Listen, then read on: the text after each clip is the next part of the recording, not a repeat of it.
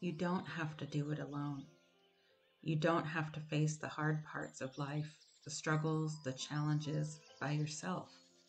Call on your ancestors. They are lonesome for you. They are champions for you. They yearn to be acknowledged by you and called in to be there for you. I had a day when I was very upset and unsure how to process the anger.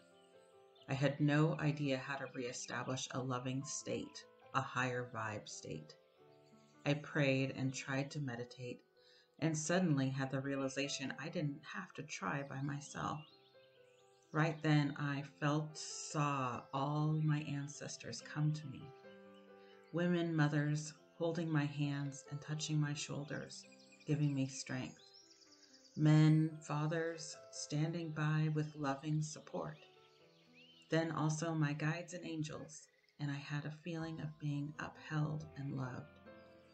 Finally, from there, I was able to hold the person I was angry at in a place of love and join our ancestors with candles, standing around him to support his healing with loving intention.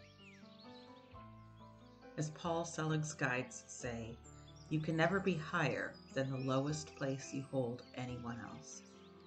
However, you don't have to hold them up on your own.